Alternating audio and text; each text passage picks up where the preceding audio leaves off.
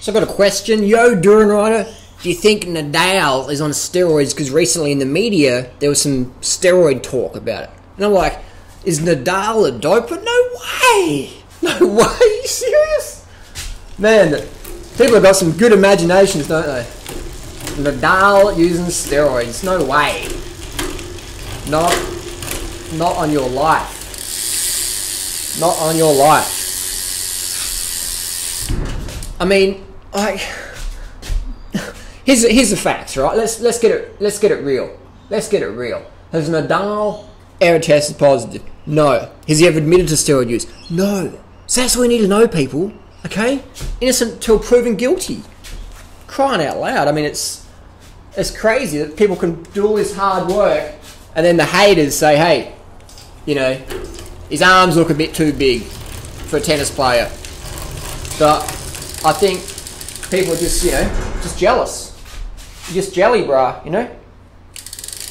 But, it's like, let's break it down then, really. Let's break it down because I know people are going to say that's not enough evidence. So let's break it down. First of all, let's see a clip from Nadal address this question. Check it out. Spent a lot of time on CNN recently talking about the bad things in sport, drugs in sport. How do you feel when this topic comes up again and again? How does it make you feel?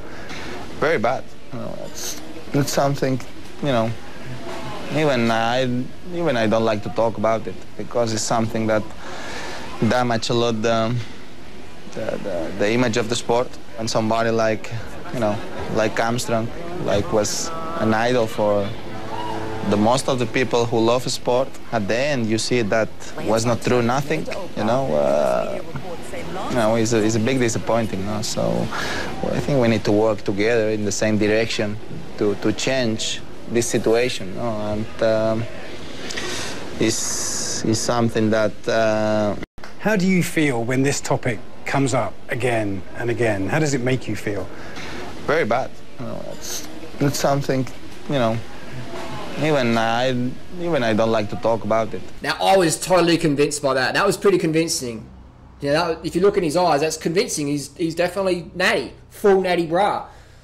So we have the issue that, you know, tennis tests for drugs, okay? If there was any drug cheats in tennis, they would get caught.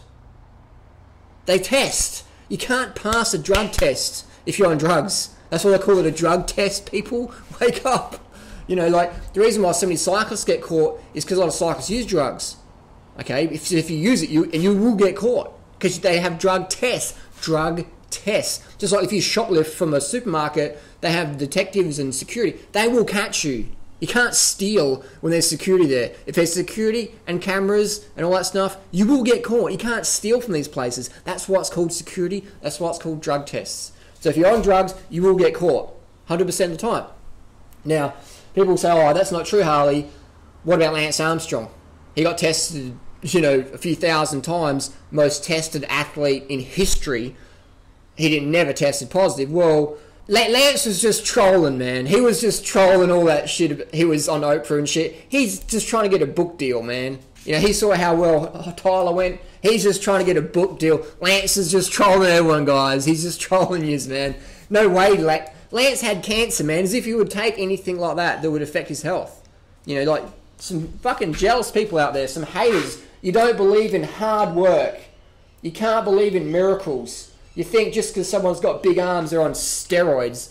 That's just nonsense. I mean, you know, if Lance was on steroids, he'd be massive, but look how skinny he was, you know?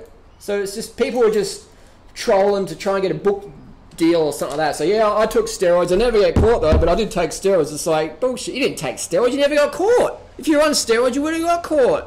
Drug testing, people, it works. It's very, you can't beat the drug testers. There's much more money in drug testing than there is in drug production. The pharmaceutical companies, they earn a bit of money, but the drug testing companies earn a lot more money because the sporting federations want to make sure we clean it up. They don't want to make the tests easy to pass so that less people get caught and it makes the sport look cleaner when it's not really. But no, that's not true at all. That's just some conspiracy from the haters that I read on forums. So let's again look at quickly, I'll wrap this video up. The Let's do a hypothetical. Let's be a devil's advocate. Let's say that tennis players did take drugs. Would it help them? It wouldn't. What drugs would help a tennis player? Okay? I mean, in cycling, it's about stamina, you know? So the drugs like the EPO and stuff can help. But in tennis, stamina, you don't need stamina to play tennis. Tennis is all about hand-eye coordination. So if you practice that against the wall, you know, when you're a kid, just bang, bang, bang against the wall, that's all you need. You don't need stamina. EPO wouldn't work for tennis. Blood doping wouldn't work for tennis. You don't need stamina. What else do cyclists take? Insulin to speed up recovery and glycogen. You're mostly running on fat when you're playing a tennis game. You don't really need to have carbohydrates. In fact, a ketogenic diet is actually best for tennis players, when a low-carb diet is actually better for performance because it's all hand-eye against the wall. You know, you're doing that. So you don't need the carbs. You don't need to shoot up insulin to build up your glycogen reserves again for the next day. There you go. Another thing that cyclists take is testosterone. It gives you more focus, more aggression, more passion, more power. You don't need that in tennis. You don't need more aggression and more confidence and more, you know, just get up and go. You don't need it because it's all about hand-eye coordination, okay? What's another drug people take? Provigil, modafinil. Increases focus and concentration and increases respiratory rate and all that stuff. And stamina, everything. It's just like the sharpening the pencil. Tennis players wouldn't benefit from taking modafinil or Provigil because you'd be too jittery and you couldn't really focus on the ball. Even though it increases focus, but I mean, fighter pilots use it, but tennis is different because you're in the sun and you glare and all that stuff, and you're not allowed to wear sunglasses if you're a tennis player. So modafinil wouldn't work. The Dave Asprey drug wouldn't work. Another one, human growth hormone. A lot of athletes take that to help heal injuries, like, you know, but tennis, you're not getting injured. You're not colliding like with people in MFA or basketball or cycling.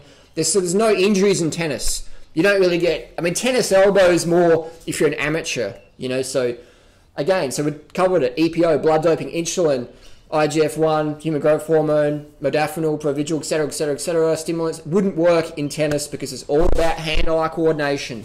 So there you go, haters.